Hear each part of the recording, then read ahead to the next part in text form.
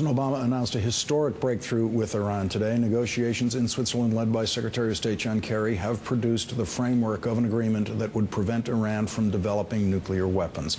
With his announcement today, the president picked up a surprising ally, Bill O'Reilly. We only have three options for addressing Iran's nuclear program. First, we can reach a robust and verifiable deal, like this one, and peacefully prevent Iran from obtaining a nuclear weapon. He wants a deal.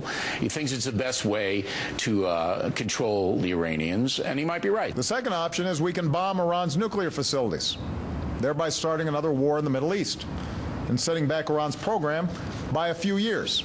In other words, setting it back by a fraction of the time. You don't want a war with Iran. You don't want to be bombing that country because the unintended consequences will set the world aflame.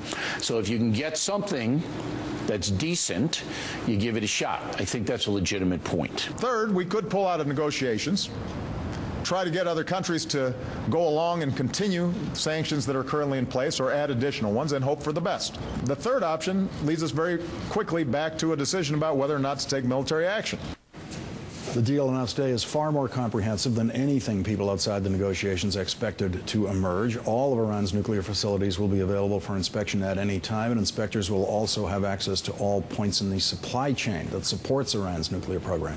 Nuclear-related sanctions will be suspended if Iran verifiably abides by its commitments. At any time, if Iran fails to abide by its commitments, these sanctions will snap back into place. Some sanctions against Iran will continue.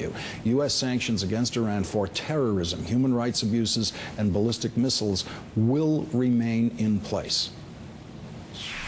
What about the fact that they are a state sponsor of terrorism? Bad country. But we've negotiated with bad people in the past. It's a bad country. So the thing is, do you destroy the bad country? We could do that, but that would be a world war. Or do you deal with the bad country and try to make it better? And that's the path that the president wants to take.